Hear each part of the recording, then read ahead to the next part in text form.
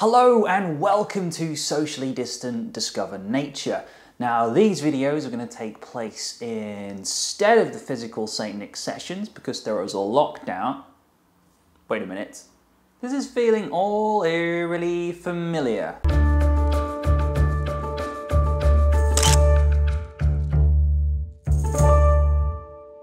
Yes, I'm afraid it's happened. We have lockdown 2.0 to contend with.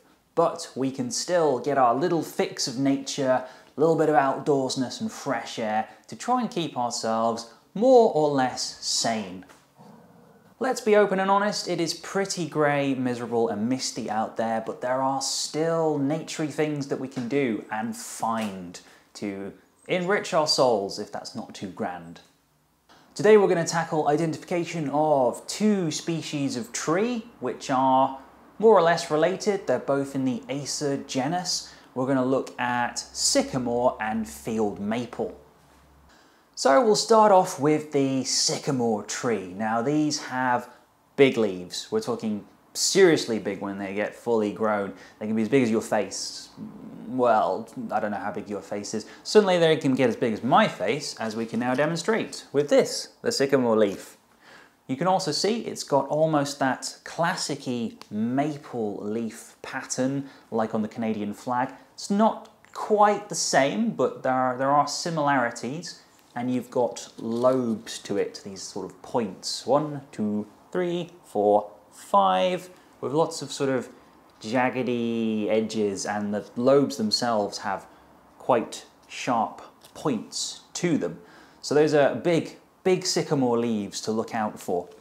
Even when the sycamore leaves are smaller, not quite as big as that, they still maintain that classic sycamore shape of 1, 2, 3, 4, 5 points of jaggedy teeth between them. Sycamore leaves also have largely a fungal infection. They've got black spots on them. This is the tar spot fungus. You possibly see them on here, lots of black dots. I very rarely see any sycamore leaves without them, so it can't be doing too much harm to the tree itself. It is a good identification feature, and you can see it from some distance away. So if you're seeing big mapley leaves with black spots, chances are you're honing in on a sycamore tree. Sycamore also have these very distinctive seed pods, which are the seeds with these papery wings attached to them in a pair. I've heard lots of names for them, such as spinning jennies, whirligigs, helicopters. They're very distinctive. And if you look at their shape, the wings also form a slight angle, as if they're veering towards a V pattern. And this helps distinguish them from the field maple, which also have the winged seeds, but they tend to be flatter, almost like a straight line. If you want to attempt to identify the tree by the bark, it's another extra clue. I'm terrible at it, but sycamores generally have a sort of silvery brown bark when they're younger, but as they get older it starts to fragment a bit into little fragmented plates that can be easily peeled off. If you're looking for the buds for the sycamore tree, they are in pairs, opposite sides of the stem, so pair, pair, pair, then a terminal bud.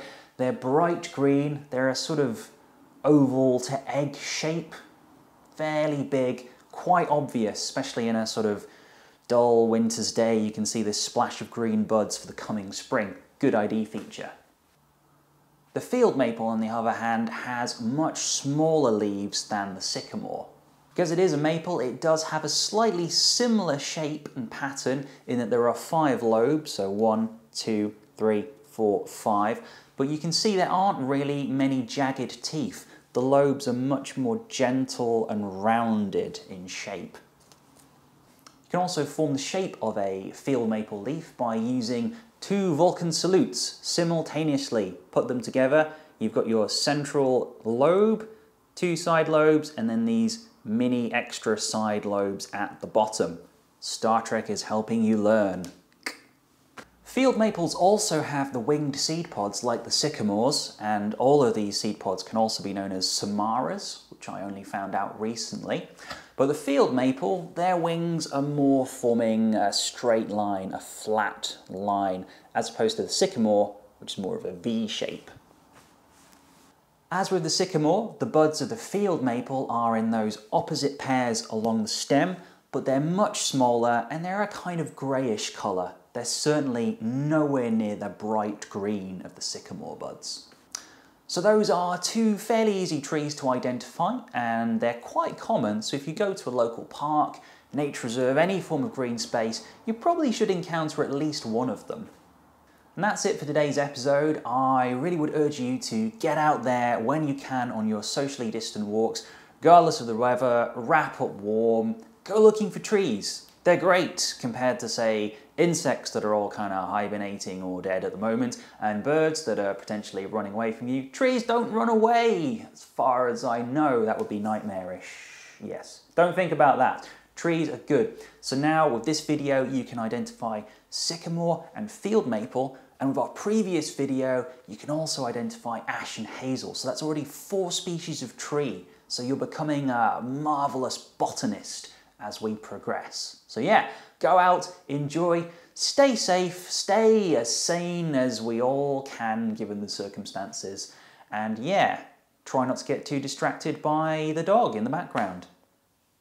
She can see into my very soul and she does not like what she finds. Thank you very much for watching, take care and goodbye for now.